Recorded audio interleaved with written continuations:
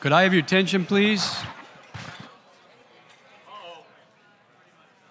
Nobody saw that.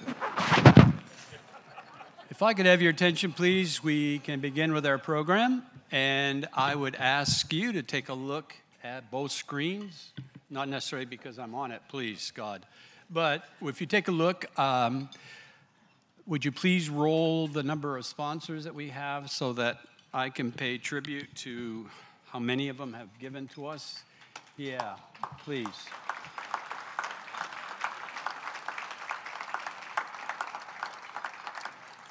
They will continue to roll those sponsors, those who have supported us this year. We are so grateful because this is a special evening for us, and you provide us the way that we can be able to pull it off. And so we're very, very, very grateful. I also want to, for those who were not downstairs at the reception, we were privileged to have our governor, Governor Mills, with us. She had a hectic schedule and went out of her way to accommodate a time to be with us, but then had to move on. But we have recorded her message to those downstairs, and for those who were not there, then here's what she had to say. Thank you, Dana. Thank you very much. It's a pleasure to be here in person and seeing people and talking to people, and I'm sure everybody here is vaccinated, right? I stopped in Topsom on the way down and got my booster, Moderna booster.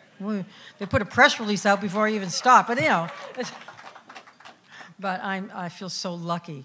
You know, a year ago, this is the thing we were waiting for, begging for, praying for. When the vaccine comes, we'll all be better. And then the vaccines come, 3 of them come, and you hear some people say, well, I don't know about that. For God's sake, make sure, don't take life for granted. Make sure everybody you know gets vaccinated. It's so simple and easy and necessary. It's the right thing to do. They don't need to get vaccinated because I said you got to get vaccinated or because President Biden says you got to get vaccinated. Just get vaccinated because it's the right, smart thing to do. That's all there is to it. So we went through this with smallpox 120 years ago. I can't believe we're going through it now. But anyway, I want to thank Dana and thank members of the Chamber of Commerce for your patience and perseverance. And, you know, it was just almost a year ago that we had some really tough conversations before Black Friday, before Halloween, you know. And we were kind of at wit's ends because things were going downhill some. And it was a pleasure to at least have the honesty, the integrity, the experience of this body and many other businesses and individuals across the state of Maine.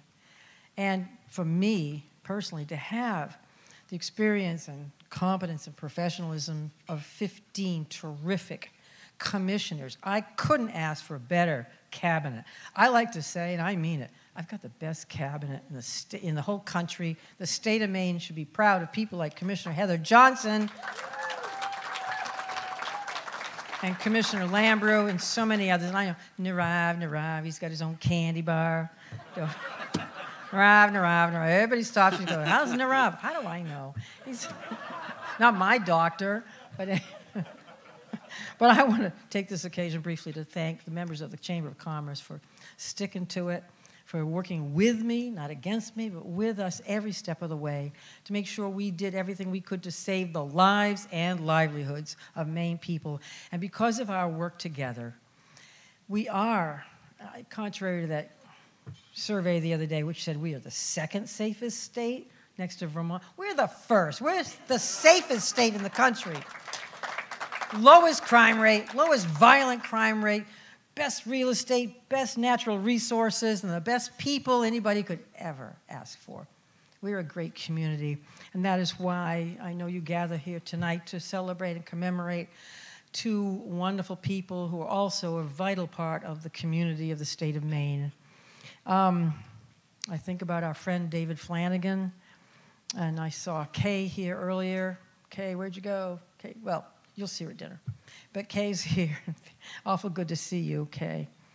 David, who's 74 years on this earth, was devoted almost entirely to the betterment of the state of Maine. Those deep brown eyes and that warm Irish smile always reflecting the sparkle of the state of Maine. A dogged problem solver and honest troubleshooter, an investigator of budgets and ice storms and spruce budworm and hurricanes, an expert in housing. I see Joe Wishcamber here.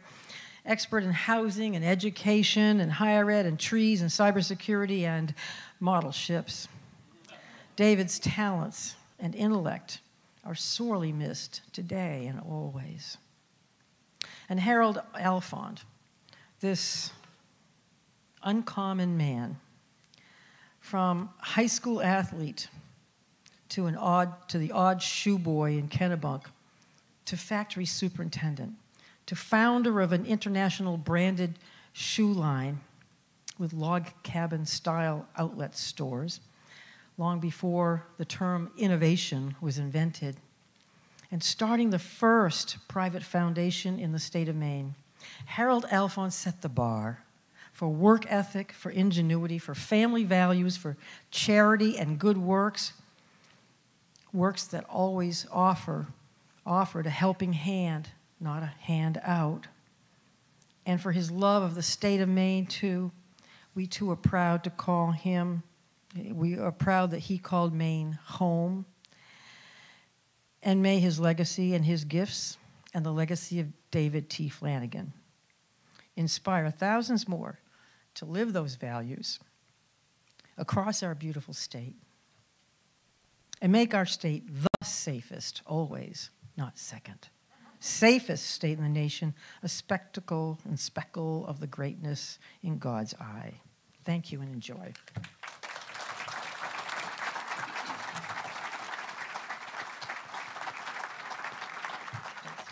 Thank you, Governor. Words well received and much appreciated. It is now my pleasure to ask our chair of the Board of Directors of the State Chamber to come forward. Cliff Grime is the person. Thank you, Cliff.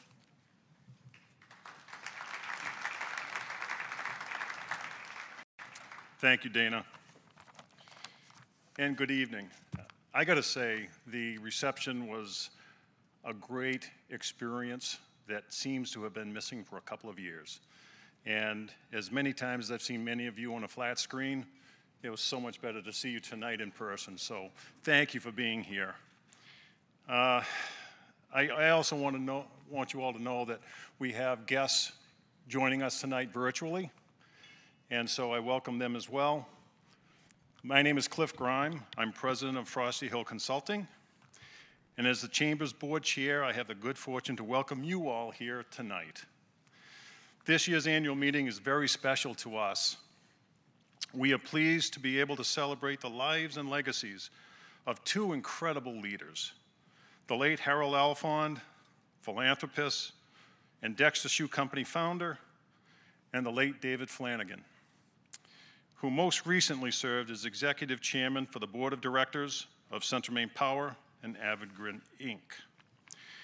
Their leadership and vision have left their mark across Maine in countless ways, both big and small, through countless demonstrations of generosity and philanthropy.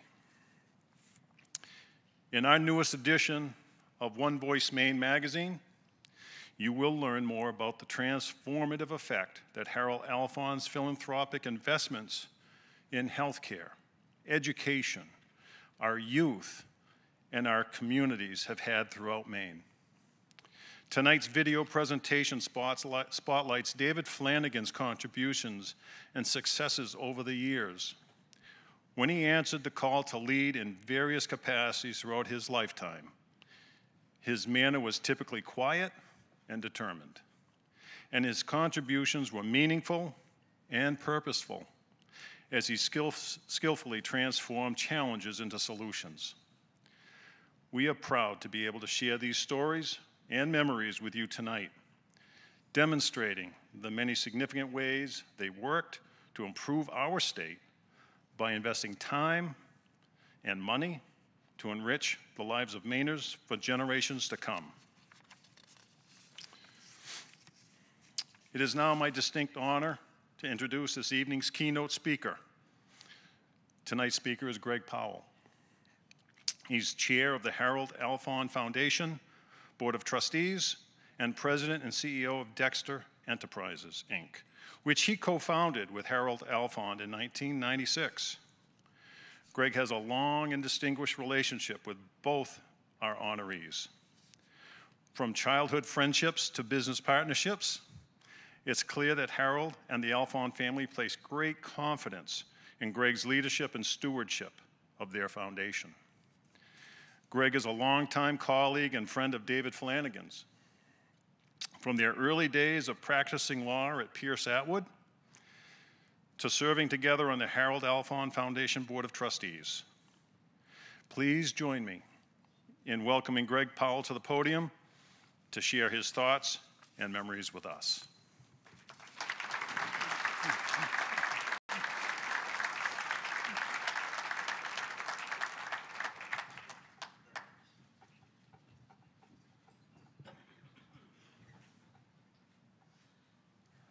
Great looking magazine, don't you think? What a pleasure to be with you all tonight. I'm looking around the room and seeing so many friendly faces, education, business, everything, and what a wonderful occasion to be together again. I feel like I'm at a Southern College football game. Good evening, and thank you, Cliff, for your very kind words, and thank you, Dana, for inviting me and Alfond and Flanagan families to join this evening as we pay tribute to the legacy and lives of two great Mainers. This Chamber of Commerce represents an impressive 5,000 business owners and employers throughout the state, maybe more. And the mission and work you do to advance economic growth, opportunity for all, and workforce development could never be more important than it is now. So I think, if I may say so, on behalf of the families of both David and Harold, that they are honored and most grateful for this recognition, even as the pain and emotion of David's recent passing remains with us. Thank you for the important work you do for our state and for honoring these two men. The lives of Harold Alfond and David Flanagan spanned nearly 170 years, 50 years of which overlapped and were lived in Maine within 20 miles of each other. Oddly, however, while David became a highly valued trustee of Harold's foundation in 2014, 7 years after Harold's death, the two men never met once in those 50 years. They only met once in those 50 years, and the year was 2003. It speaks volumes about the character and caring of these two men that the place of their meeting was the Children's Center in Augusta, a place where therapy, counseling, and preschool education is lovingly provided to children with special needs, along with support for their families. Like so many things in life, this meeting may never have occurred were it not for a twist of fate: the 2002 sale of the Boston Red Sox. For over 20 years, Harold and his family were owners of the Sox. His great partner, Peter Lunder, is sitting over here in this room, so he'll remember the story. So in 2002, Harold and Peter were joining with the Yawkey Trust to sell their interests.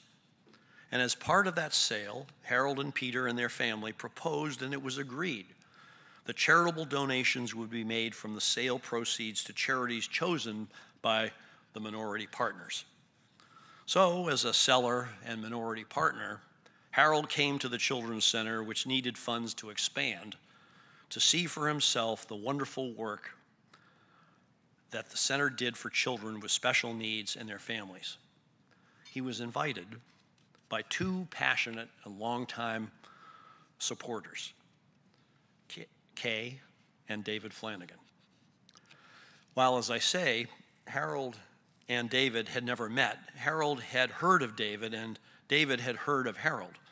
As Harold and I drove from Belgrade to Augusta for the visit, Harold, who was never very good at names, referred to David as the big boss, the man who had led the restoration of power in the ice storm of 1998, the leader of CMP, whose house was the last in Kennebec County to get back its electricity. So, on a spring day in 2003, Harold and David met at the Children's Center for the first and only time. And on that visit, surrounded by little children and their caregivers, Harold, David, and Kay immediately understood their common ground, that they shared the same love for the people of Maine, especially our children, and that there is nothing in life as wonderful and satisfying than helping people in need. And so, Red Sox proceeds were used to help fund the center's expansion. That was in 2003. Today, another expansion is needed. This July, at David's last meeting as a trustee of the Harold Alfond Foundation, a $1 million donation was awarded to the center in tribute to David and Kay.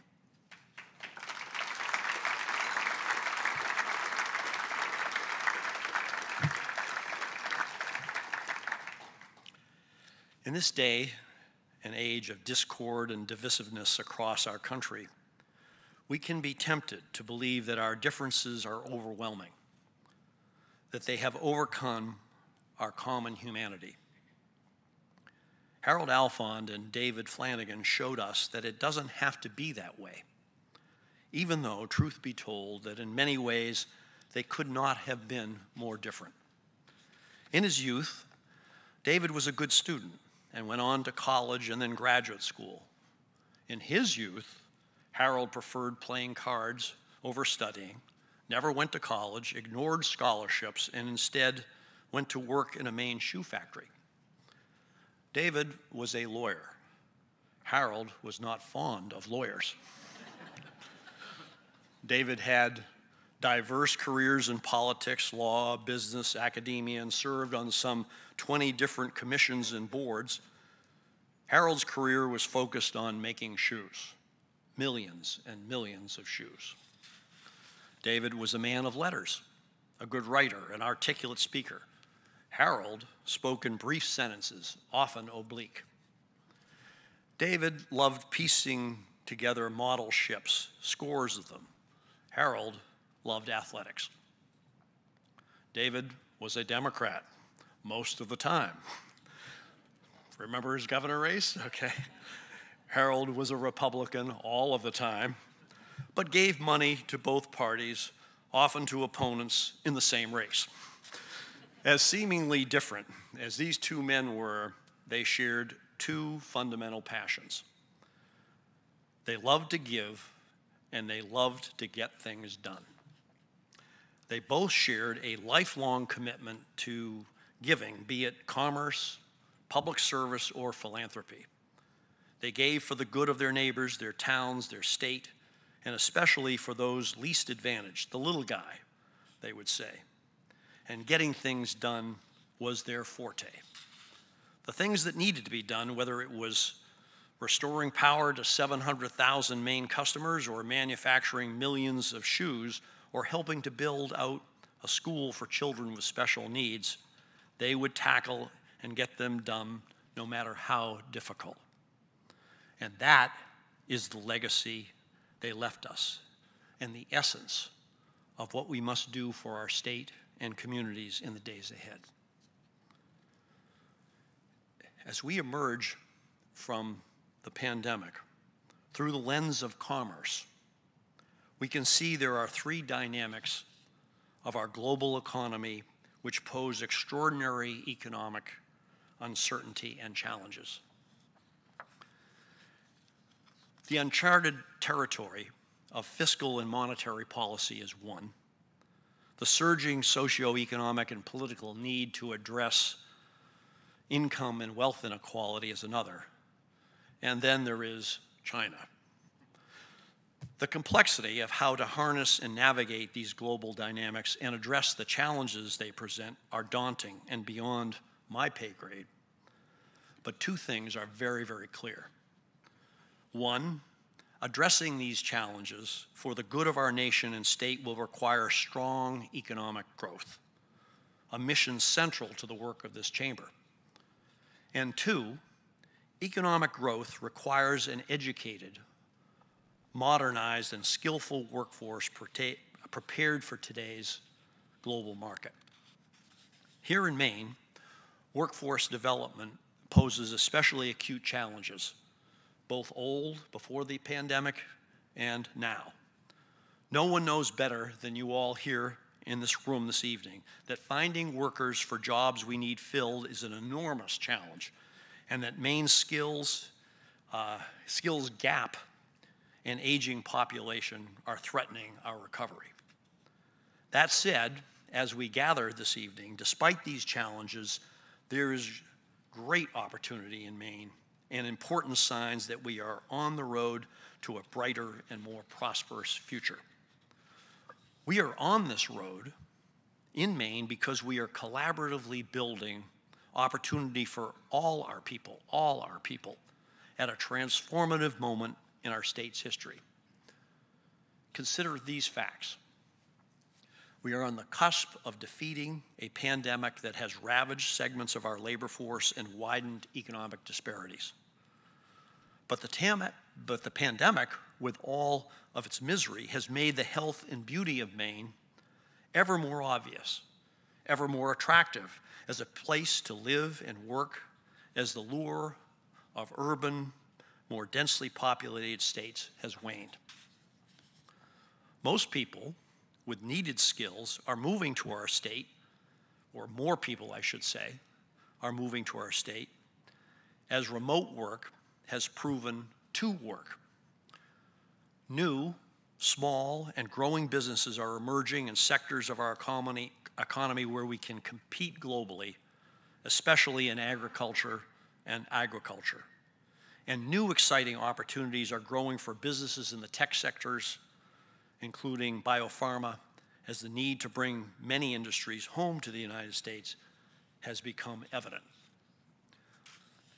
A well-formed plan for recovery is in place thanks to Governor Mills, her commission, and our legislature, and an enormous influx of COVID recovery dollars has been allocated to help our workforce rebound. Our higher education institutions, many representatives who are here this evening, are stepping up big time with innovative curriculum designed to equip our workforce with skills in healthcare, engineering, computational science, and AI that are needed by businesses to compete at home and abroad. And our higher ed partners are doing so with hands-on experiential programs and projects developed by listening to employers and partnering with them. Our community college system is rapidly growing new, short-term, job-relevant training programs for underemployed and unemployed Mainers. Some 80 Maine employers and trade associations representing over 100,000 Maine workers have already signed MOUs with the community college system to partner in the development of stackable credential programs and then to hire their graduates. And today, our state leads the nation in aspirations and savings for the future education of our children. Over 126,000 Maine children have now received the Alphon Foundation's $500 grant for higher education. These grants and the savings of Maine families and the contributions of our Finance Authority of Maine now total over $325 million. All of this is only a sketch of what we face at this moment and of the progress, momentum, and investment being made in response. And if Harold Alphond and David Flanagan were here with us this evening, they would be looking at this moment in time and they would see opportunity. Opportunity to give and to get things done. They would call us to action. Action building on the momentum of this moment can take many forms. Here are three I think David and Harold would like. And I don't want to leave out a whole bunch of others, but we do have a time limit tonight.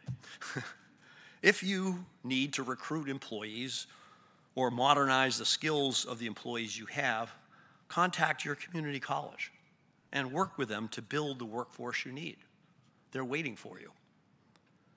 Make sure all your employees are saving for their children's higher education in Maine's Next Gen 529 plan.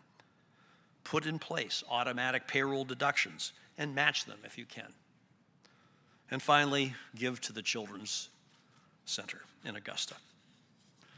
So, folks, it's been great being with you. Let me close with this reflection on the lives and legacy of Harold Alfond and David Flanagan. Privileged as I was to know each man, idolize them, and be enriched by their friendship, I treasured the talks I had with each in their final days. Harold, looking out on Great Pond 14 years ago in Belgrade. David, comforted by the sound of Cabasacanti Stream just weeks ago in Manchester, excuse me. What are the greatest gifts in this life? We pondered. As different as each man was, each man agreed. There are two great gifts in life: time and what we make of it. Harold Alfond and David Flanagan, as different as they were, would want us to seize the opportunity before us. They would want us to give of ourselves and get things done in this, our time, to build on their legacy and make our state and nation a better place. Thank you for this evening and for listening.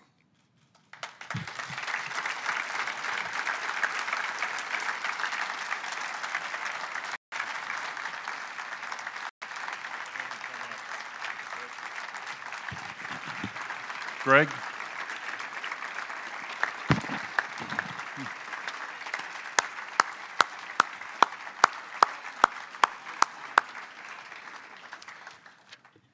Greg, how do we say thank you? Your vision, your generosity is beyond compare. And it strikes me that when we think of our state strategic plan focusing on talent, on innovation and infrastructure, you have been promoting and supporting these essential pillars of our state for years. So on behalf of the Chamber, on behalf of this entire audience, and for the entire state of Maine, I want to say thank you, and we do appreciate all that you do. Thank you.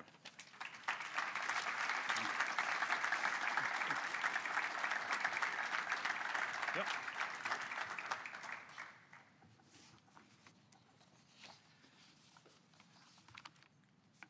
Greg, let me say that I can't imagine anybody with a more clear message, a more sincere message, one that was able to capture the heart and the minds of two incredible people than what you said this evening.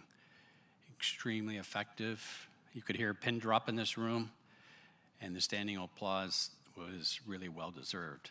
And I've got to tell you, he was instrumental in helping us as we took 5 hours of video to break it down into a much shorter time, as well as the magazine that hopefully you'll all look at and most of all take home. It's, we like what we were able to do, and we sure liked who we were doing it for. So thank you very much, Greg.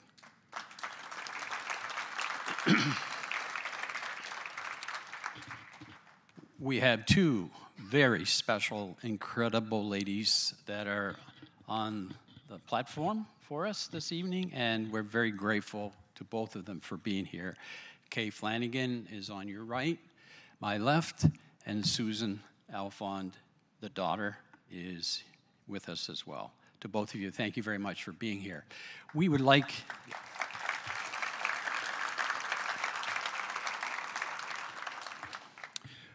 In addition to the flowers that we present to each of you, we'd like to present to you on behalf of the service that you, as well as your husband and Father were able to do for our state. And what we have prepared for you is the Dirigo or Dirigo Award, which is the state's motto that says, I lead. And it was specifically, uniquely created for us in 2016. That was the year that we had our 5 living senators at our annual meeting to be interviewed, and it was a special evening.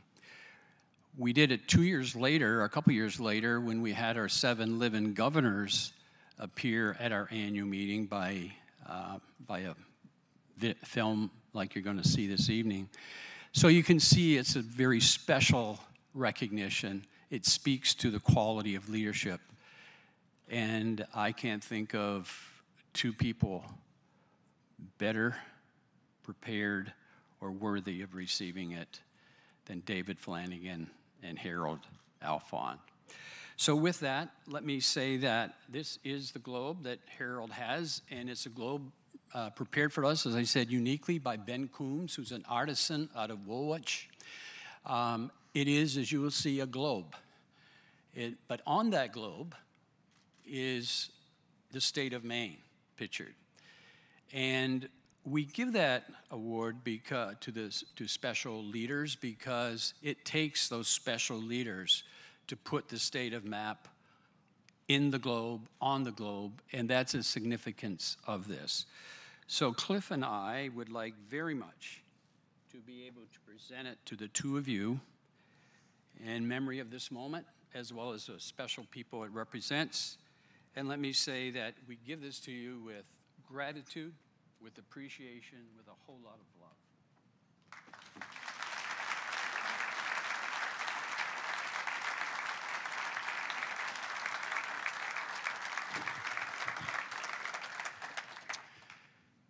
Now, Kay, I think that you had offered to provide a comment, which we would love to hear from you.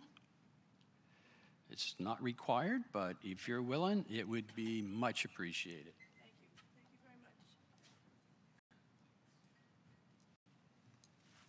much.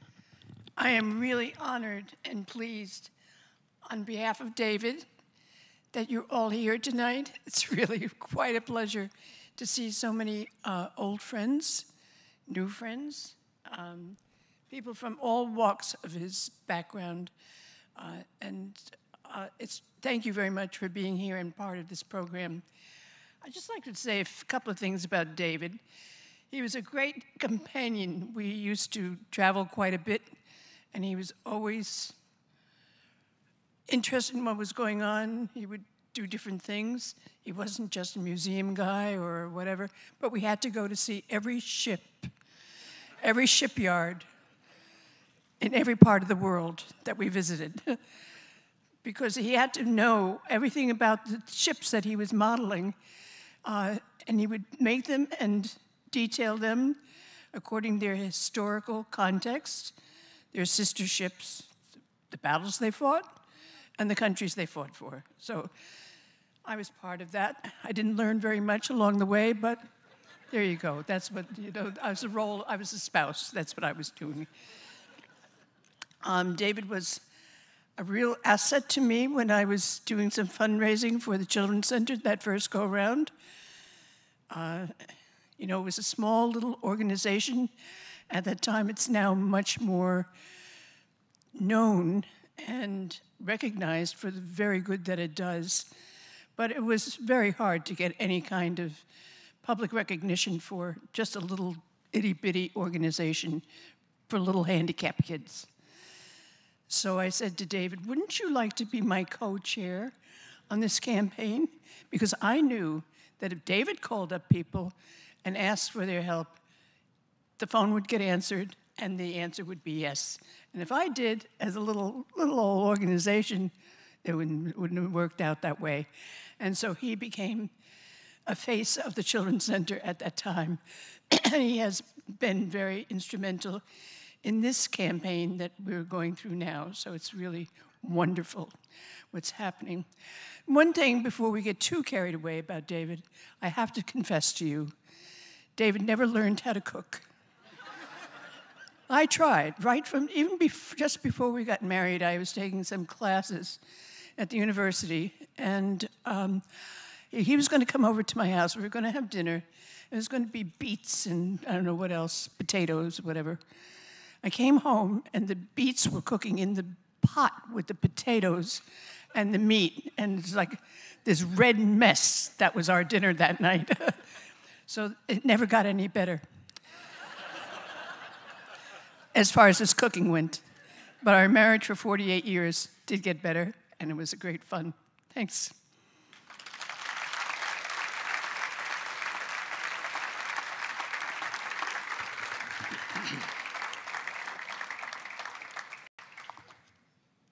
To both of you, it's our pleasure to have you here representing your father and your husband. And we know that for both of you, there was a very important role that you played in each of their lives.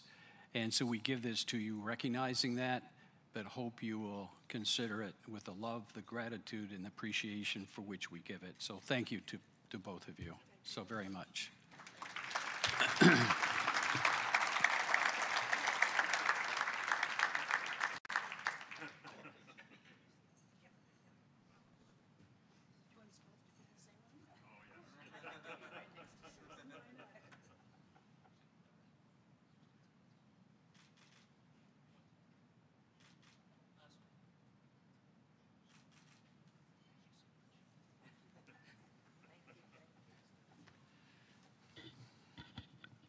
Thank you both. Let me put a little added spin to what Kay had to say, which is if you know the couple, you knew that indeed they were more than a couple, they were a partnership.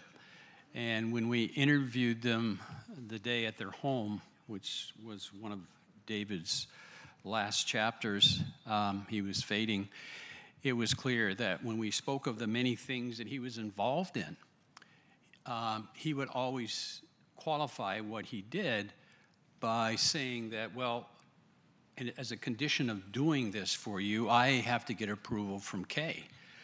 So I said to Kay, so you were the one that really made the decision as to whether he did that or not. She looked at him and then at me, and you won't see this on the film. And then she said, maybe that's the way it was, but it was a wonderful partnership, and you could tell it by the way she expressed that relationship this evening. So to both of you, we're extremely grateful. Now we're going to get into the program whereby we honor each of them. For Harold Alphon, again, I repeat, we took a lot of pride, and there was a lot of people who participated in writing stories about their appreciation, their experience with Harold.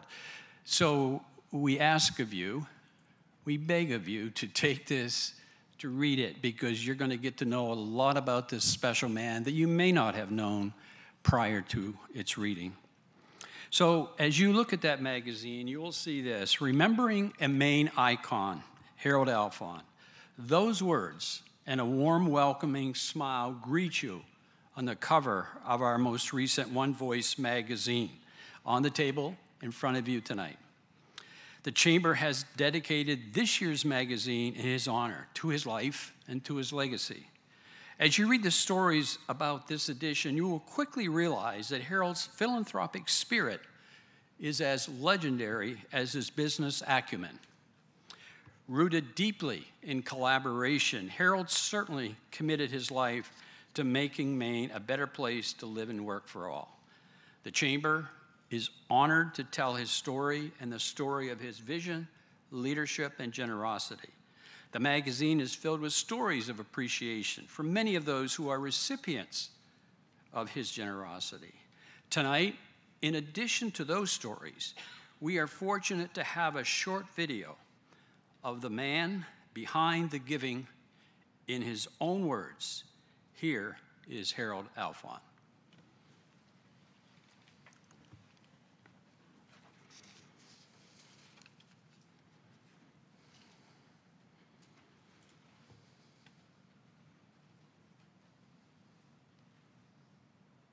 This handsome arena will bear the name of a citizen of Waterville who has enriched the life of this community by giving freely of his wealth, his time, his talent. He's made an application of giving young people the opportunity for a college education. We honor him not for that alone, but for the interest he has shown in many phases of Colby activity and community service which he has rendered. Whatever you can give, nobody's telling you how much, but you gotta give, and you gotta make your town better, you gotta make your state better, you gotta make everybody better, and they can't get through on promises. I always liked helping others. They all helped me. I won all kinds of scholarships when I was young, and I says if I was ever successful, that's the thing I was going to do. And I think I followed it. Making sure that everybody, especially children, have a chance in this world. Main thing I wanted them to gain is to let them know that get a great education and to give back to society what I gave you in some way.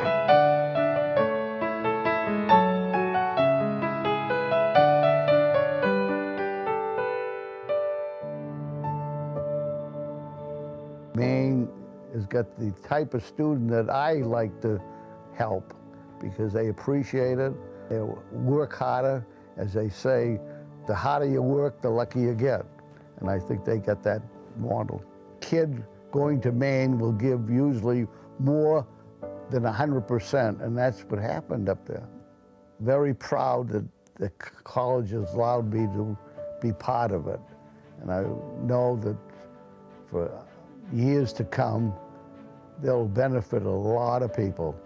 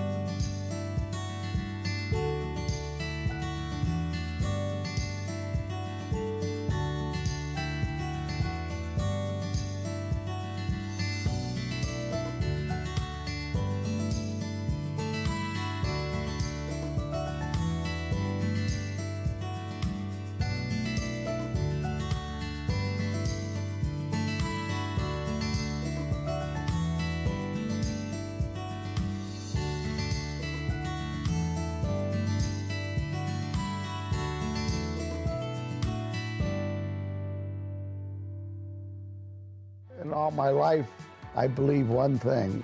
I've been on a lot of charity drives. I think the more you give to charity, somehow, somewheres, it comes back in other ways. And the greatest feeling is to give. Thank you, Mr. Alphon. Thank you, Mr. Alphon. Thank you, Mr. Alphon. Thank you, Mr. Alphon. No. Thank you, Mr. Alphon.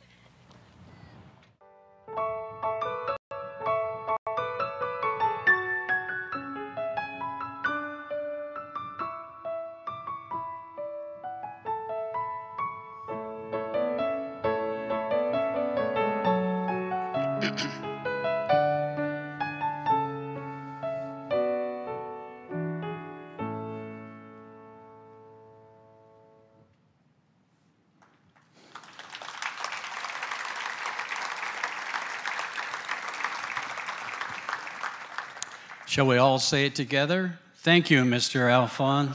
It's really an incredible, incredible person with incredible gifts that he was willing to share with others. Don't you sometimes wonder what God-given trait, gift that somebody like he has that spends a lifetime of wanting to serve the state, the people within the state, that's willing to take the wealth that he's been able to accumulate through wise decisions and spread it around to serve education, healthcare, the young people, our community estate. That is a God-given gift, and we're thankful that he was one of us in this state. So thank you, Mr. Alphon.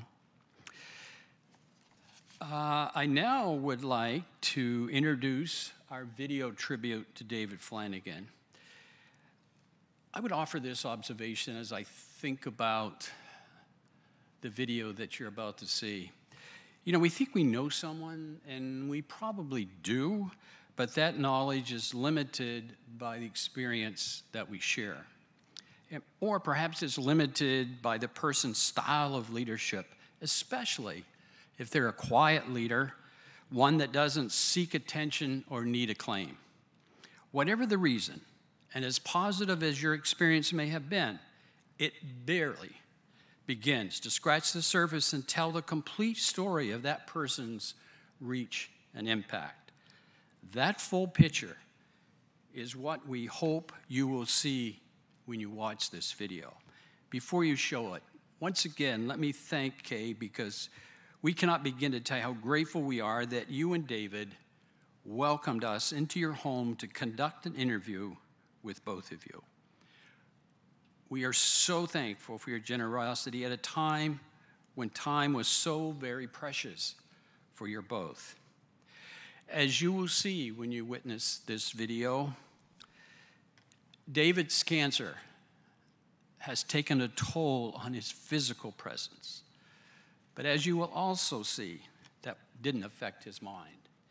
He was as alert, as articulate, as with it, as my son would say, as David was the person we all had come to know. So with that, I invite you to watch a video that we're very proud to share with you and the other 12 people who were a part of this video.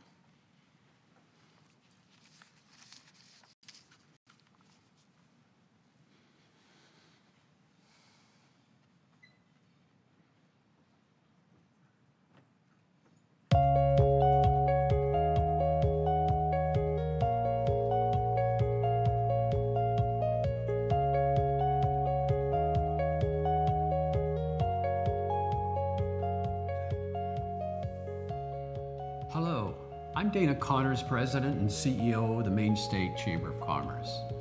At our annual dinner last year, we were honored to present a video tribute to a Maine icon, the late Woodrow Cross of Cross and Shores. This year, we are honored to pay tribute to Harold Alphon in our most recent One Voice Maine magazine for all he has done and his foundation continues to do for our state. There is another person we want to honor this year, a person whose impact has also been deeply important to me. That person is David Flanagan, whose service to our state spans decades. David was the eldest of 8 siblings, born and raised in Maine. He attended school in Bangor, Hamden, and Portland, and later graduating from Harvard University and Boston College Law School. David credits his parents with passing on a resilience and sense of determination. Their example helped shape David into the leader he became. From his early work in state government to later becoming a turnaround specialist, the go-to person whose leadership was sought after in difficult times by organizations including Central Maine Power, the University of Southern Maine, and even the U.S. Senate. Also notable was David's service on numerous boards, from Maine General Health to the Harold Alphon Foundation, and many, many more. To the remarkable work he and his wife Kay have contributed to the Children's Center for Kids with Special Needs. In late August, David shared with the public that he was battling pancreatic cancer. Sadly, he lost that battle. Before he passed away, it was a great privilege to sit down with David and Kay in September at their home in Manchester. It was also a privilege to speak with several people who knew David well, who shared with us David's impact on them professionally and personally, and his lasting impact on me. Those people include senators, governors, and other prominent Maine leaders. Leaders who describe David as genuine, modest, selfless, A man of great character, intellect, integrity, and respect for others. Driven by a commitment to Maine and what is right for Maine people. A true servant leader. Now in their own words about David Flanagan, the friend, the mentor, and the leader.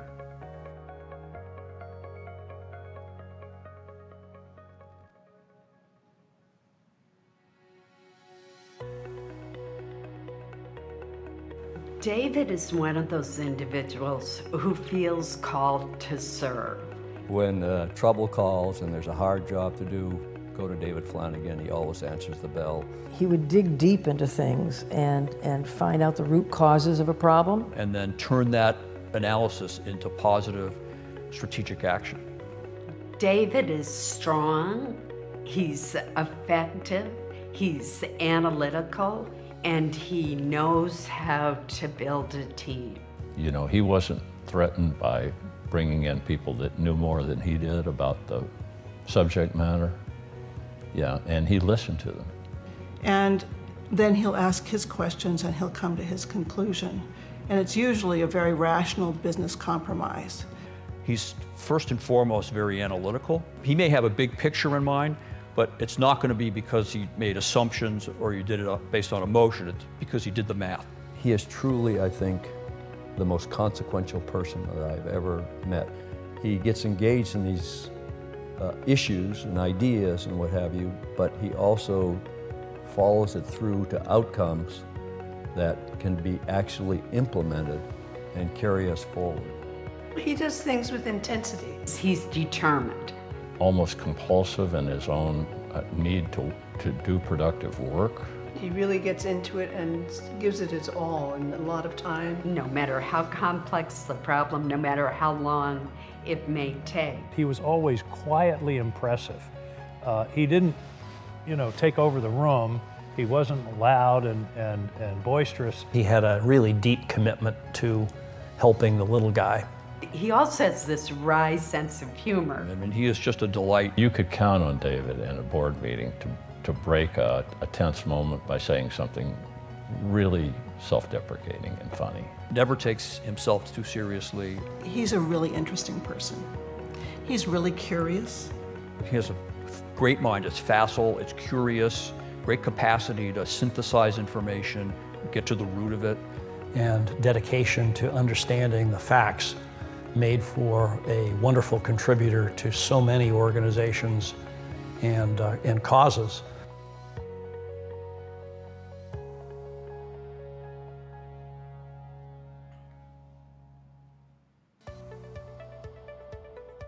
For his early career, he was sort of Joe Brennan's sidekick. And I think he actually established a lot of his reputation and his stature during that period. I always had a tremendous amount of respect for David because of his educational background, but the way he conducted himself too. And I thought he had a lot to do with the way that made Governor Brennan such a good governor of the state.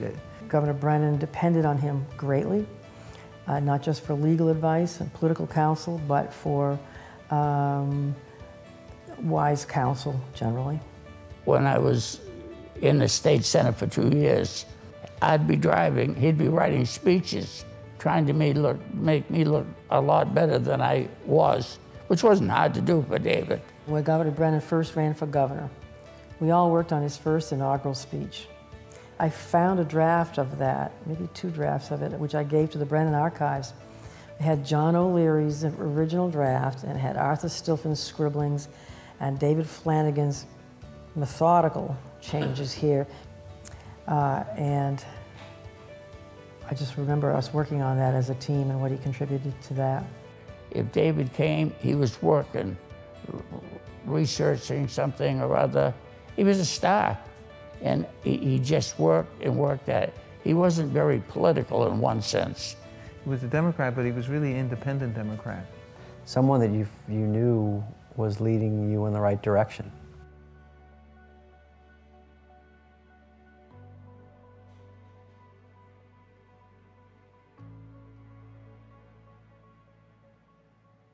He's a really smart guy. He was just so thoughtful and so analytical and so conceptual.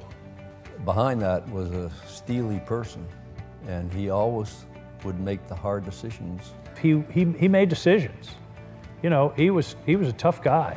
Not really being afraid of what people would say or how they would react when he knew it was the right thing. He started out as the lawyer for CMP, working with John Rowe, and moved into the leadership just because of his obvious qualities, and it was a tough job. We were dealing with some incredible regulatory, legal, and financial challenges.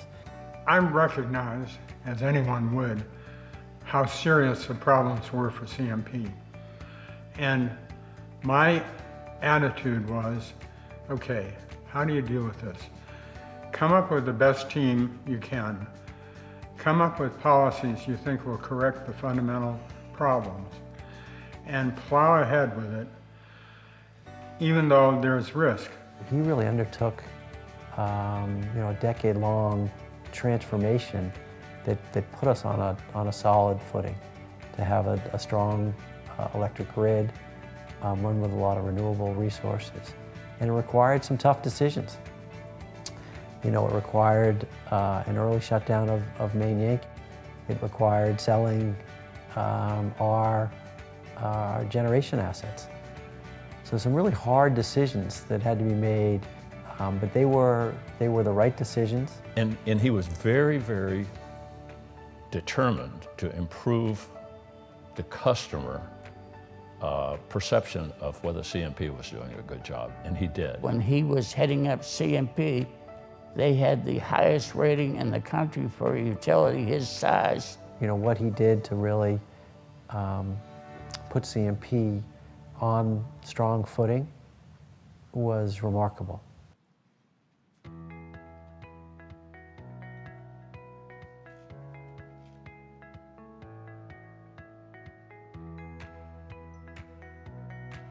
When the ice storm came along, I think it would have probably been the straw that broke many camels' backs, but David rose to the occasion. Being head of the major utility when 500,000 or 600,000 people don't have power, there's no place to hide from that responsibility, and David didn't.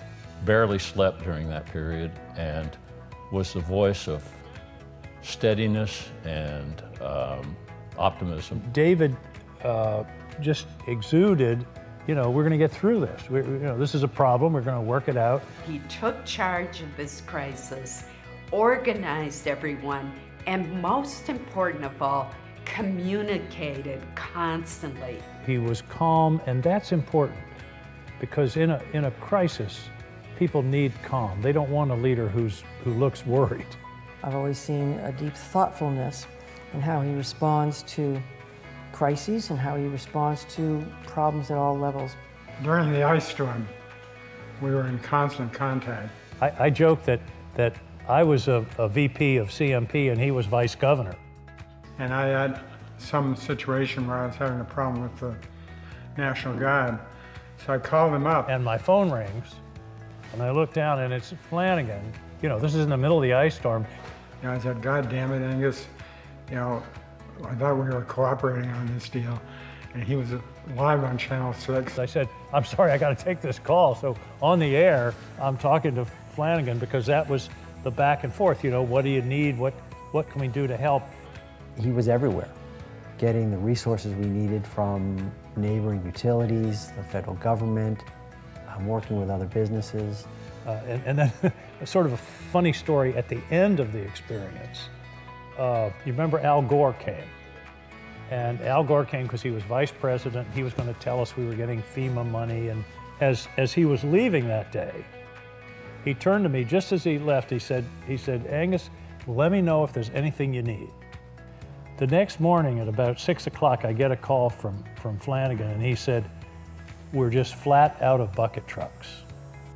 David said, we have found bucket trucks and line workers in North Carolina, but the trouble is they can only go 50 miles an hour. It'll take them like 3 days to get up here. Can you help us? Well, I said, Al Gore said, what do you need? So I called him that morning and said, we need air transport for bucket trucks. and they came into the Brunswick Naval Air Station. I'll never forget, it was like the cavalry arriving.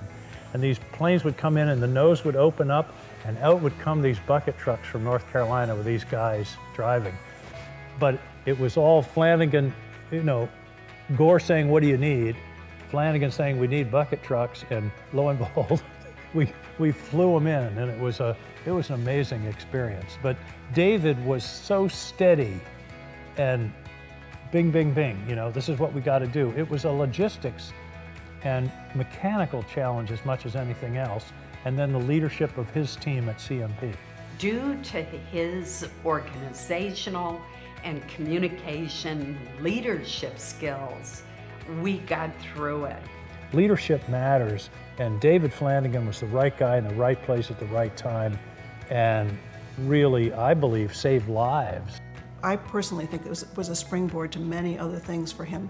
In life, we can have many skills. We also have to have opportunity, and that gave him an opportunity to show who he was and what he could do.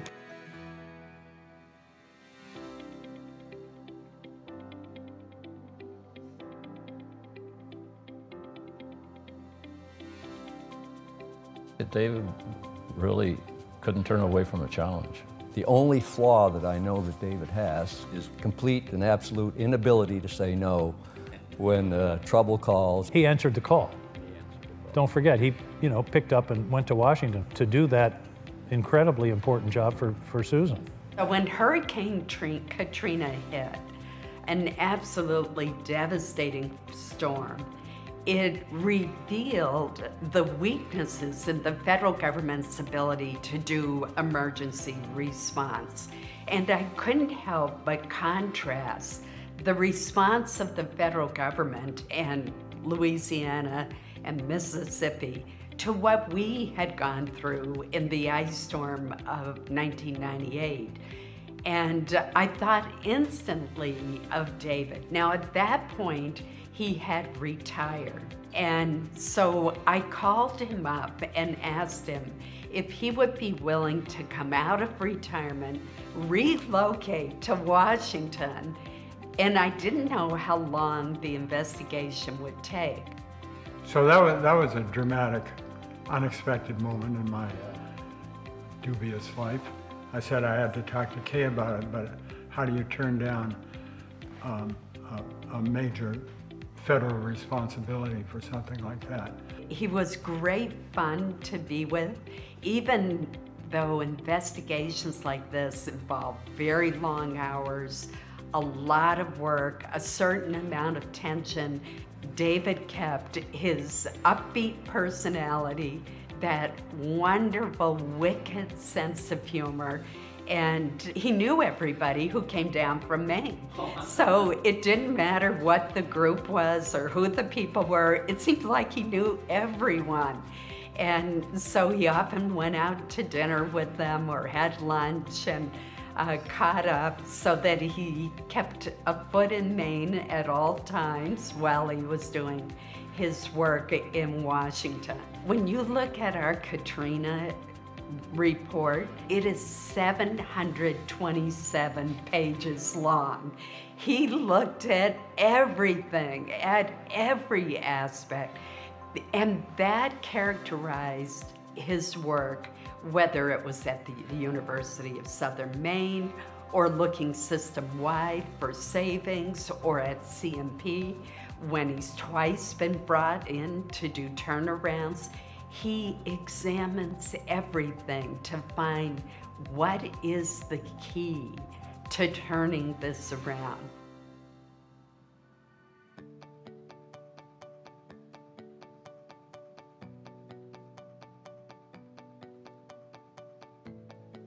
And people say that every organization reflects the person at the top. And I think that that's what has happened with David's service as a leader. People called on him for a reason. He is a go-to guy. I don't think he's ever lobbied for a job. I mean, I think it was like 911. We got a problem. Can you come and help us? And he did it well. With respect to preservation management, That's a low-profile company, but it's nationwide, and it's owned in part by Joe Wishcamper. I called David. He was just coming off of the Katrina assignment that he received from Senator Collins. And I said, David, would you consider maybe taking over as the CEO of this company? And he agreed to do it. And he was there for 3 years. And then he consulted with us for an additional year. And he basically turned the entire morale situation around at the company and made all of these gains that put that company on a footing for the future. That was a great experience for me because they had a lot of successful operations, but they needed to be pulled together. Trying to create a management structure that would work was my major responsibility.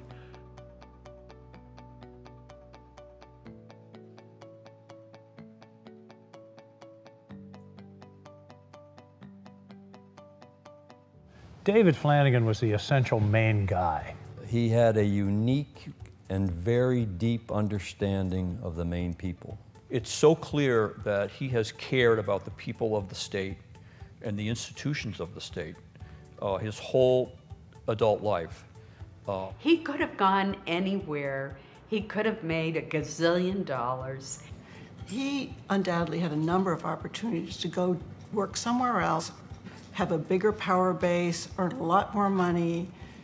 He didn't choose to do that. Maine is such an easy place to live in terms of travel and meeting people and accountability and no anonymity. Those are all great qualities that I thought were as good or better here than anywhere else. That's how I ended up here. He grew up here. All his roots and connections were here, and he understood the relationships with communities, with the governor, with the various people that he had to work with. And I think, I think that's important. I think that's one of the reasons he was successful. What's the secret sauce from David's leadership and success? I think a lot of it took place in that home when he was growing up and those parents. I think at home they were interested in education. They were interested in maximizing the potential of the school that they were attending, and they did. Well, I've been very fortunate in having the kind of mentors I had. I sometimes say that my parents were some of the greatest people from the greatest generation, and they sacrificed their own careers for the benefit of their kids. I was talking with somebody the other day who said that he never saw an event that I was at getting honored or something, that my father wasn't there. They just put their time and effort into us.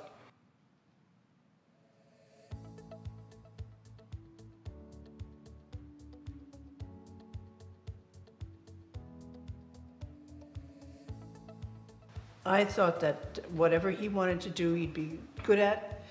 And if I thought he wouldn't be good at it, I would have said, I don't think so.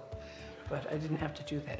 He's the kind of person who, if you give him an opportunity and he thinks he can make a difference in it, and it is for something he really believes in, he will take it. He will not turn it down. He just went back to CMP a year and a half ago, or whatever it is. He did that because his heart is committed to the state of Maine, the people of Maine, the company he served before, and doing the right thing. And he will be like that as long as he lives. That's the kind of person he is. When we hit a rough spot, his generosity to come back to really reinstall and reassert a sense of Maine leadership and presence for the company at a time when he didn't need to, is remarkable.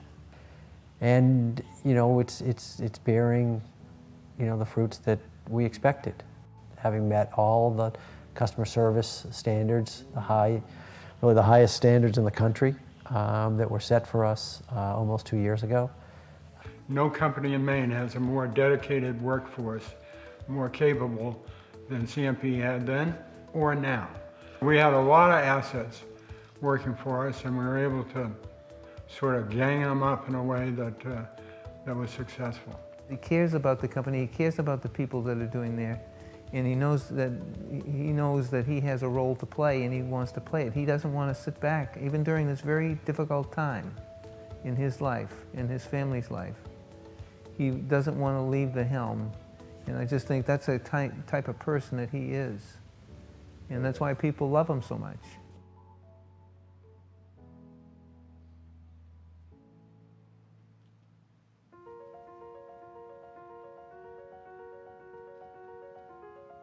When he took on a similar challenge at USM, he didn't do that because he knew that it would be a fun job.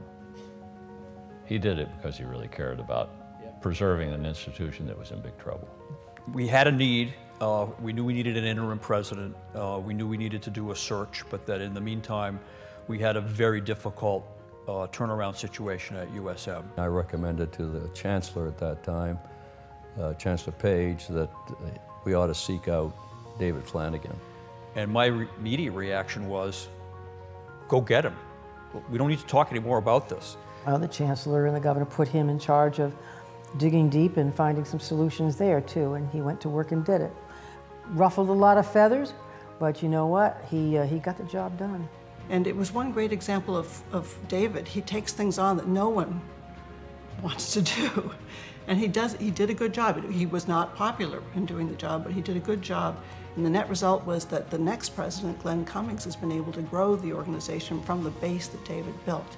There have been a lot of changes since I left, but I think that was a fundamental turning point and very important, because getting the University of Southern Maine back on the right track and, you know, living within its means and being realistic, having an accessible, affordable, higher education is just a cornerstone of any policy for success.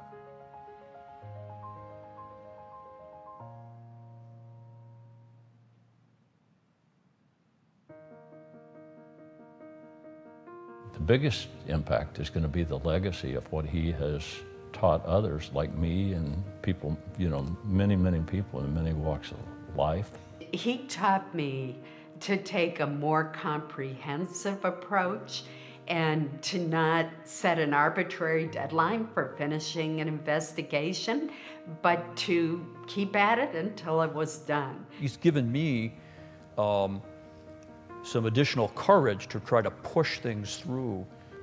And how to be part of a solution rather than trying to dictate a solution. But also a model. I mean, when you think about how to act as a lawyer, as a colleague, as a leader, you know, he set the example.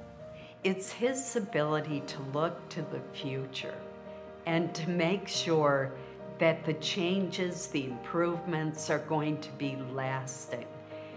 That is his legacy. And that legacy is, I think, currently impacting every single citizen in this state, and it'll continue to impact our children and our grandchildren for decades to come. His impact on his beloved home state of Maine has been nothing short of extraordinary. He didn't just take charge of one thing permanently. He went here as a troubleshooter, and there as a troubleshooter, here as a turnaround agent. He resolved conflicts and addressed conflicts and has addressed deep-seated problems. I believe over the course of his career, he served on over 15, maybe 20 different boards, commissions. He's encouraged me to be the best I can be. And each time he's been involved with something, he's again tried to make the organization be the best it could be. When I last talked to David, I thanked him for all he did to make me get where I got. You know what his answer was? You got me where I got. He was being overly generous. I think that David Flanagan has accomplished more in his lifetime than just about just about any other person in the history of the state. David was interested in excellence. Do what you're doing, do it well, do it to the very best of your ability. And we just need to make sure that the next generation and the ones that follow that there are more David Flanagans out there that rise to the top of the old milk jug. I think that dedication, fairness, studying the facts, being bipartisan really count, and they move mountains. And David moved mountains. You know, he has a phenomenal ability, so I think he just viewed it as, this is what you do, this is the good life, the right life. He wanted to work doing what he loved as long as he could. That says a lot about the man, too. When you're with somebody like David, you're reminded of what's important in life, and you're reminded to be the best you can be. That those kinds of people, they're rare and they lift you up. When you have a friend who is really a great person, it helps you be better. He's more than a colleague, he's a really good friend. He's a great friend. There isn't anybody like David. Not only as a leader or as a CEO or as a lawyer, but as a person. Anytime I get an opportunity to talk about David Flanagan, it's a privilege and an honor. I'd like to talk about the man with a life so well lived. He was very supportive. And David was always doing about the right thing. You know, he's the complete package. David's big picture and quiet hand are with us, and they're going to be with us for a long time. He was that good. David was the star. I'd like to be remembered as somebody who got a lot of satisfaction out of life by doing more than just making money. But that was never my highest priority. My highest priority was to succeed at what I was undertaking, and that it was something worth doing. And that had its own rewards. And, you know, I guess that's the way I look at things.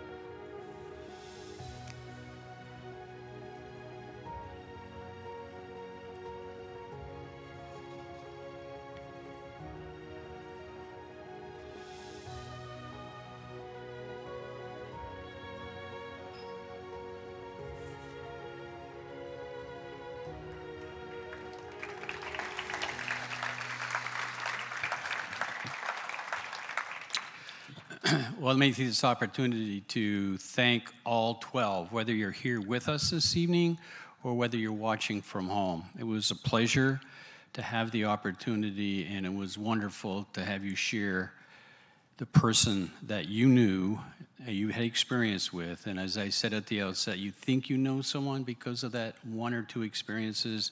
What you find about this film is the reach that that person had and the impact that went along with that reach. A quiet leader and a wonderful man. Thank you, David.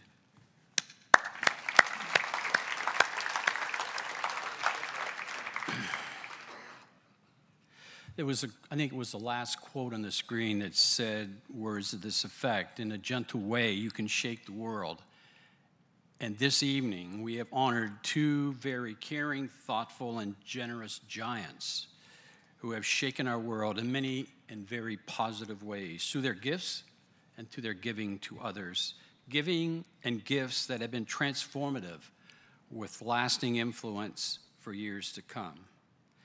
I would ask you to think about this as we leave this room and reflect on what you may have seen this evening. May the appreciation we feel at this time never fade with time. May we continue to honor their countless examples of service above self with every day. And to the families that are here with us tonight, or perhaps watching, of Harold Alfon and David Flanagan, as simple as these words may be and as inadequate as they seem, please know that they come from the heart. They have meaning and appreciation. And those words are, we thank you for sharing both of them with us and giving us the opportunity to share their life and legacy with all of you this evening. Thank you. I want to thank all of you for sharing this time. I want to thank our sponsors for being able to bring it to you. I thank again our 12 who interviewed, and I thank my team for putting this together for your pleasure. Thank you very much.